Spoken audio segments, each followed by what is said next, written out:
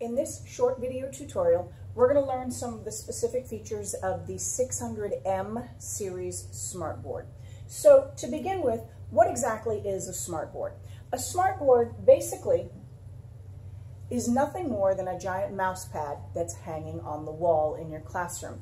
And every time you touch the board, you're doing the same thing as a left mouse click would do if you were working at your computer. So everything you can do from your computer, you can do from the SMART board simply by touching.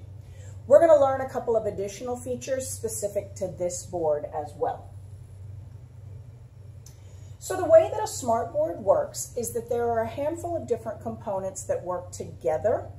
So what you need in order to make your SMART board work is the board itself, a projector. On this one, we have a mounted projector on the wall above the board. You may have a projector that's on a tabletop in the middle of your room, or you may have an integrated projector similar to this, or a ceiling mounted projector. The computer is a necessary component, and then as I said, you, the user, act as the mouse. So all of these things have to work together in order to make the interactive whiteboard function. Let's talk about the pen tray across the bottom of the 600M series board. On the pen tray here, we have two different pens. Unlike some of the other boards that you see, these two pens are completely generic. There is no difference between one and the other. But like the other boards, there is no ink contained in these pens of any kind. They simply interact with the board.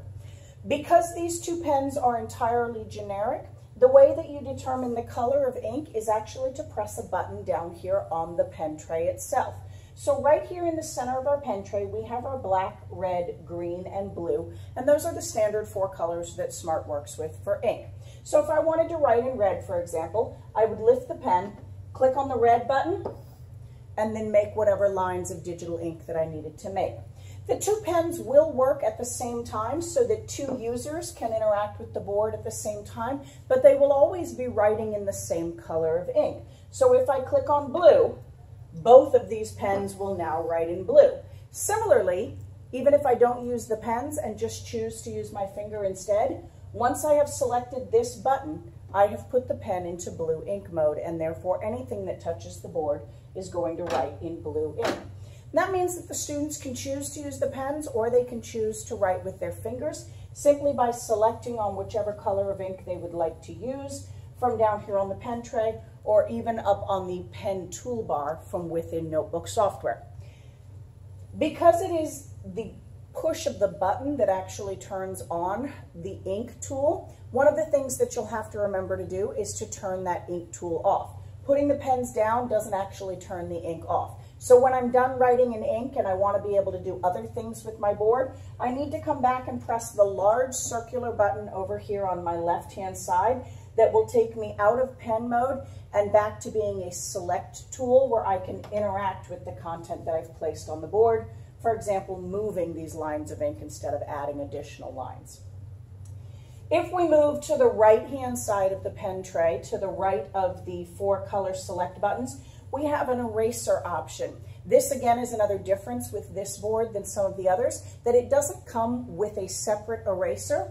What you do to erase ink is press the eraser, and then you can use any object. You can erase with the pen, or you can erase with your finger or hand while that eraser is selected. Once again, make sure you turn off the eraser tool when you're finished by coming back and pressing the select button over here on the left. If we move to the far right-hand side of the pen tray, we have 3 additional smaller buttons. The first button here has an icon that looks like your desktop mouse.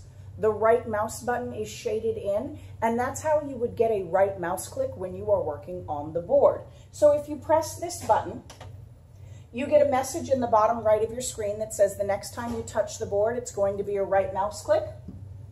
And the next time you touch, you get the same pop-out menu that you would get if you had clicked the right mouse button from your desktop.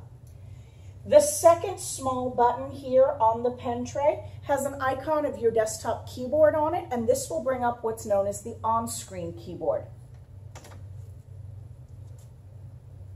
With the on-screen keyboard, I can add text to the page simply by clicking wherever I would like the text to appear and then typing, and that text will be added to the screen. That way I don't have to walk over to the keyboard in order to add text.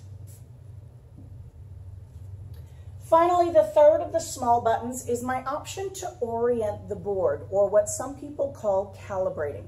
Calibrating or orienting the board is telling it exactly where the desktop image is filling the screen, and that's what ensures that if I use a tool, it accurately places that on the screen instead of placing it slightly to the left or right of where I touched. When you press the Orient option, it opens up this gray screen, tells you to press the center of the target and release, and the target always begins in the upper left-hand corner, and all you have to do is tap in the center of that target with your finger. It moves to the bottom left, top right, and then bottom right of the screen, and now we have oriented the board. One of the biggest differences between this board and the original 600 series board is that this board does not have that resistive technology where you have to press the plastic sheet into the back. This one actually works on DVI-T, or a camera technology. In the four corners of the board, there is a camera that looks straight out across the surface of the board here.